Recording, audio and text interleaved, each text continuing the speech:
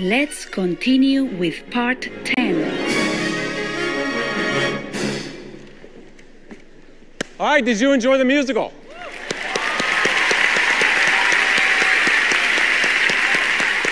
We certainly have. It was so heart-touching. It was, and very uplifting, don't you think? Definitely.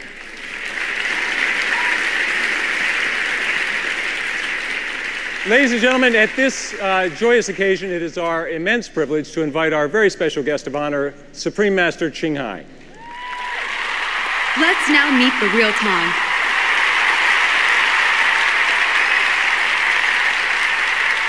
Hello, Supreme Master Thanh Hải. Supreme Master Thanh Hải, we wish you were here in person. We reserved a seat just for you. Wow. Wow. Please, thank all involved for me. Please, one more time. Thank you so much. Thank you so much. We've watched an extraordinary musical, The Real Love, which was inspired by your poetry and just a part of your amazing personal journey. And for that, we want to thank you. We all loved it. We really did. Supreme Master Thanh Hải, would you care to give us your thoughts on the musical? Wow. You make our world more beautiful with the music.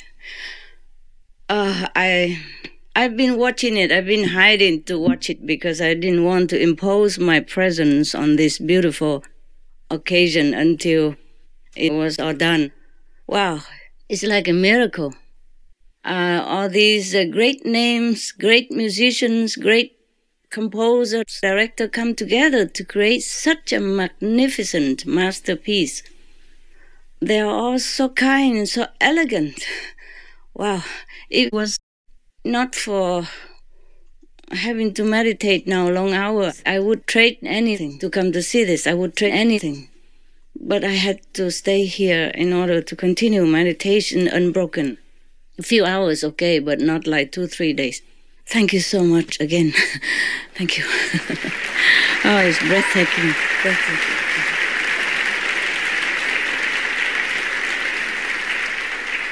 I'm sure the audience feels exactly the same as I do. Wow.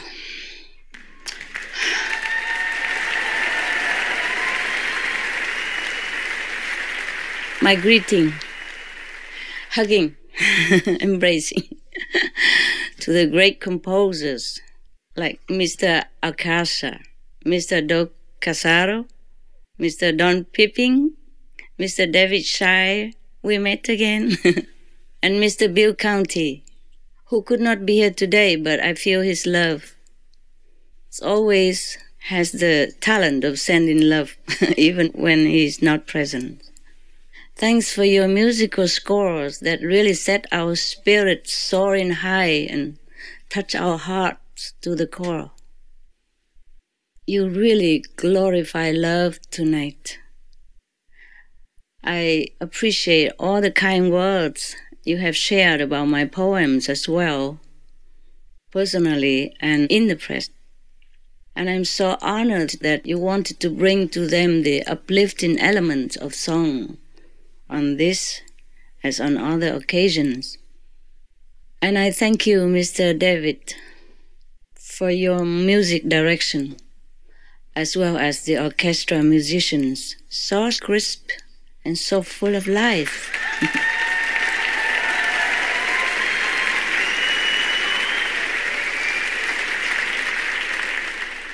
That make us feel transported in time and space. Mr. Mark Knowles, thank you as well for the genius choreography with dances of all kinds of styles that mesmerize us every second. I also appreciate you, Director Chris Shelton, for bringing the story to life so vividly and movingly as you did, with all your detailed attention. I'm also deeply grateful for the government's kind support and the media's glorious comments. Thank you all from the bottom of my heart. I am touched also as an audience member by the work that so many professional artists poured into making this production, including all the greatly talented cast members, the guest stars, the all creative team and crew, such as the scriptwriters, lighting technicians, costume and set designers, and the musicians. And I know you all have worked long hours together to make it the best. I am always grateful for the artists. What the artists do for our world, we cannot thank them enough. Without the artists, I mean all the artists, composers, musicians, artists, actresses, actors, singers, dancers, all these great and elegant people, kind-hearted, so pure and so loving. These artists, they are doing wonderful things for our world as they do for our innermost heart. So I want to applaud you, each of you, one by one, for the wholehearted effort and the love you have put into this gift you have shared with us, the world, in the form of this musical. I truly appreciate the honor that all of you, the brilliant artists, the great musicians, exceptional actors, actresses, singers, the legendary composer, etc. All your effort. May God bless you.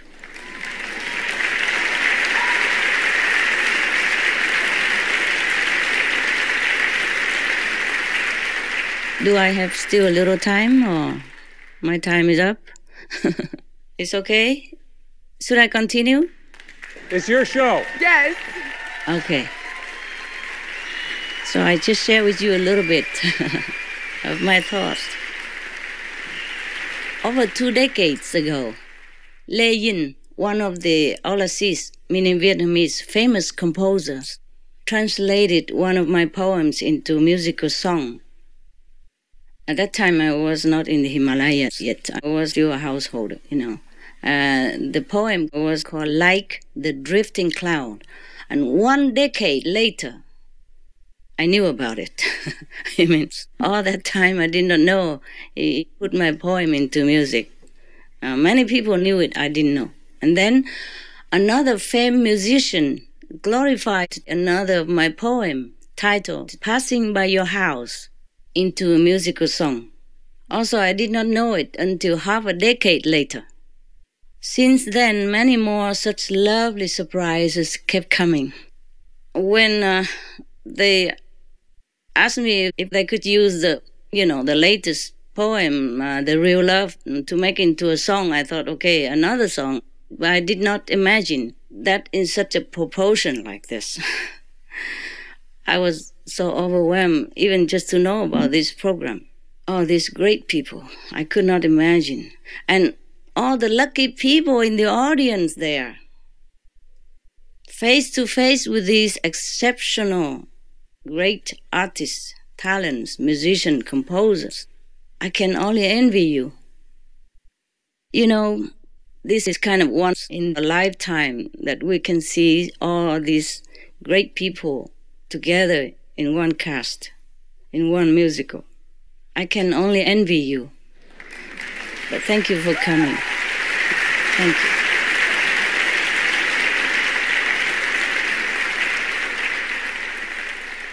I can never thank all of you enough for your incredible loving dedication and support to art and love. This is the real love, your love. Love is the most precious thing in this physical realm, so we must protect love. Be it the love between a couple, between parents and children, between friends, love between humans or love between animals, love between humans and animals or between animals and humans. Be it even the love between plants and trees. They do communicate, they do love and protect each other, as scientists have proven. You read about them, Real love is what we need to protect our world, especially now, Whatever we love will blossom. Whatever loves us makes us grow in happiness. But love is not just a vocabulary. Love is action, invisible and visible. Love can flourish or be destroyed even, though the essence of love can never be destroyed. There are deeds that can nourish love. There are deeds that can make love wither and die. I mean physical love. I mean the love in this realm. There are deeds that can make love grow. There are deeds that can make love diminish. We must cherish, treasure love if we find it. Support it. We have to support it with our thoughts, speech, and actions. In any relationship, there must be always give and take. For example, between couple, it is not enough just to say, I love you. We should always take care to respect and help each other like the first days, and even better every day. Knowing what the partner likes, we'll try to offer that. And knowing what the partner doesn't like, we'll try to avoid. Being considerate is the key to good relationship. Listen to me, the one who left home. But I know it works for you who want to keep your relationship. I'm just indulging myself to voice a few opinions. Any differences we should discuss till both agree or compromise. It's not really difficult to keep a relationship happy and thriving if we have real love. Selfishness and ego are the number one love killers. And my Lord, don't we see a few like that? And then when love is gone, we cry, we lament, we blame everything, everyone, including ourselves, and we could even punish ourselves with illness or even our life. But when we love on a bigger scale, for example, like our nation or our planet, or our world, then it's another story. That is the love like that of Jesus, of Buddha. Then we sacrifice personal happiness and personal love for others, be it humans or other species. Are you still there? So quiet, I thought I had put you to sleep. Thank you for being awakened. It's about, 3 o'clock here in the morning. I feel sleepy, so I thought maybe you are. Be patient, I won't be long. We can be and should be the example of love, like giving, caring, and harmonizing, so that when others think of us, remember our names, they would feel happiness, love, comfort, and even noble. And their good quality will shine forth. We should not be the source of burden or misery to others in their thoughts, deeds, and speech. We have to be the source of inspiration, of nobility and love, especially if we have been shown how by others' example. If we have love, all good will come our way. We can start to love now, today, and continue tomorrow into the future. Love yourself, love your family, love your neighbors, love all around us. Without love in our heart, we are almost nothing, just a burden to ourselves, to loved ones, and society. Love is not a word on our lips. Love must be our feeling inside and action translated outside. Love the animals, we be veg. Love the earth, we go green. Love the world, save the planet. I hope God will take into consideration our sincere prayers. Then we can save the planet. But we should all be sincere and work together in unison and one goal.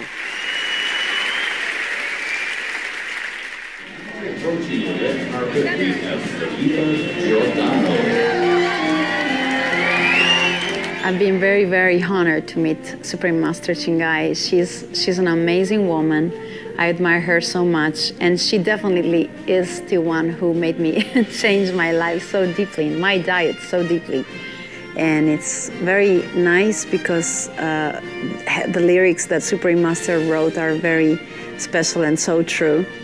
And it's such a strong energy there. It's a very peaceful and creative and fresh atmosphere. I congratulate the 5th anniversary to the Supreme Master Television, and I take this opportunity to say hi to her. So thank you very much, and hope to have a chance to hug you one more time.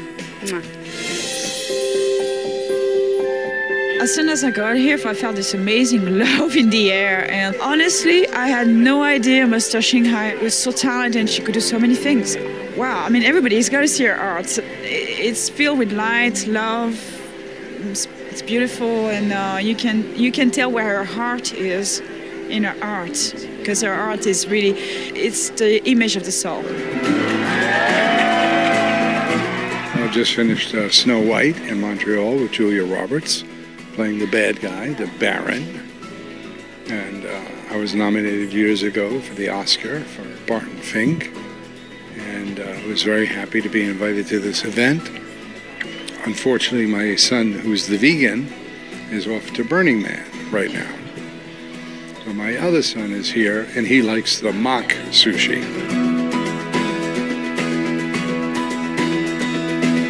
Supermaster Ching Hai is a remarkable lady. I mean, she's very holy, but not in any formal religious way. I was very impressed by that. But I thought all the performances were amazing. Is there a song that you liked in particular? Real Love.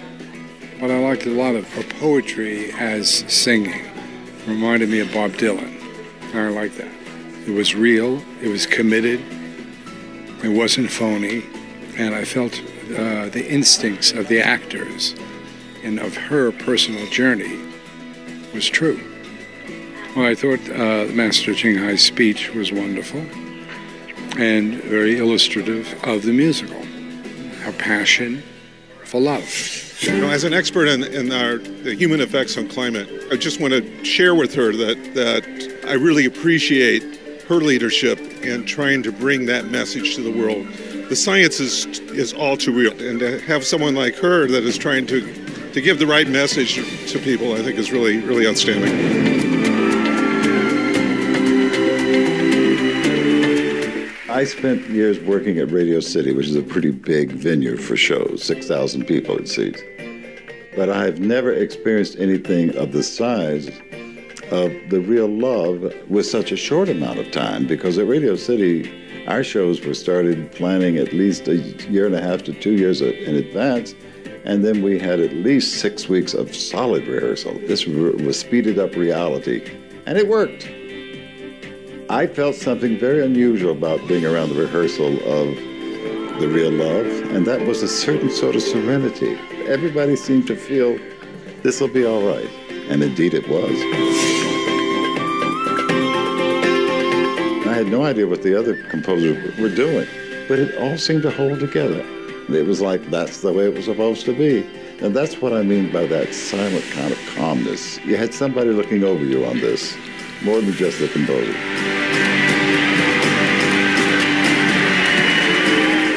Not only did I love the way she said things, but I love the sound of her voice. She is so comforting. She has the thing I'm saying I sensed about the theater, this tranquility, this ease. But she was so gracious to every department of the show. I loved hearing her talk. You really felt like you were in a living room visiting with her. I was really shocked how much younger she looked. And it wasn't the lighting or anything, it was her face.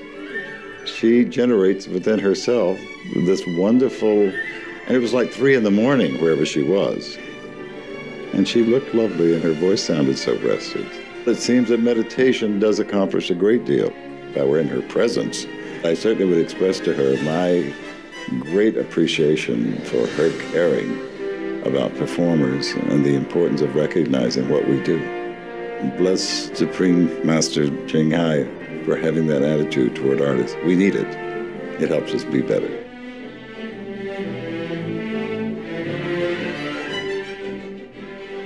Noble viewers, we appreciate your company today for The Real Love, a musical that unites hearts, part 10 of a multi-part series. Please join us again on Tuesday, June 29th for part 11.